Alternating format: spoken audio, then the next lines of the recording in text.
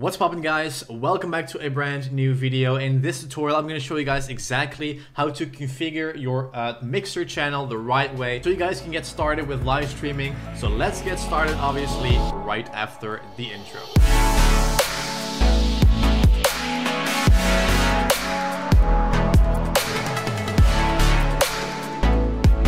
So right now I would like to introduce you guys to Own3D.tv, the ultimate website to get your resource for live streaming, whether it's overlays, alerts, sounds, panels, stinger transitions, sub emotes, sub badges, bit badges, website for streamers, an avatar maker. Everything that you need to get started live streaming is on this website. No matter if you're looking for streaming overlays, gaming overlays itself, talking overlays, webcam overlays, stream panels, stream banners, these panels when somebody donates that pops up during your live stream. Everything is on this website, guys. They have a ton of excellent ranked reviews on Trustpilot as well. Everything comes in high quality that you can download right away, guys. It is really cool. Check the link in the description. Start downloading today and improve your live streams. Now let's continue with the video. Alright guys, so as you can see right now, we are on Mixer.com. Right now, we're going to go ahead and customize our own channel so people won't stumble upon like a really blank and empty channel that nobody's going to be attracted to. So in order to get started, we're going to click on Stream on Mixer right here. And then we're going to click on Get Started Now. And then right here, we want to click on Customize. Okay, so then we will see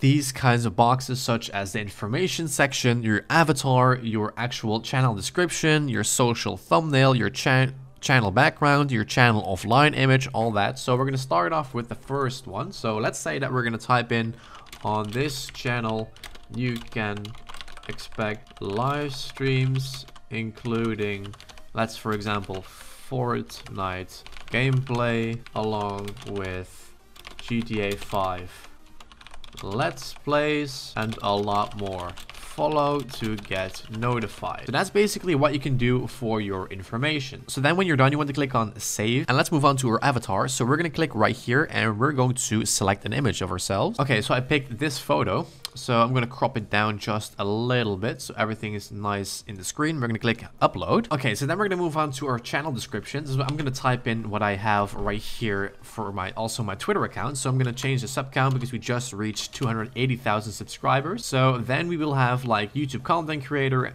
23, entrepreneur, 280,000 subscribers. So that's what you can also fill in as your channel description. And right here, you can also pick your channel background. I would leave this like standard and you know how like the way it is. But what you can also do is you can also pick your channel offline image. So meaning that when people go to your channel when you are offline, you can also add in a photo where it says, for example, like I'm currently offline. Please follow to get notified when I'm going live. All that. That's what you can do by just clicking change image. You can create that one in Photoshop, in Paint. It doesn't really matter. And you can also upload it straight away. Okay, so right here it says past streams. And this will also be visible on your Mixer channel because right here it says past streams are generated with every time you stream and will be kept for 14 days. So let's say that you're going to go live tomorrow and you have streamed for 2 hours and you will stop the stream. You will see that past live stream for 14 days and then it will disappear. Also probably to save space on the servers or the Mixer website. But you can also like upload highlights and stuff, which is for example like clips. Right here it says clips are created from highlights of your stream and will be kept for 14 days as well. Okay, so right here you can configure like the users. So let's say that you want to have a friend of yours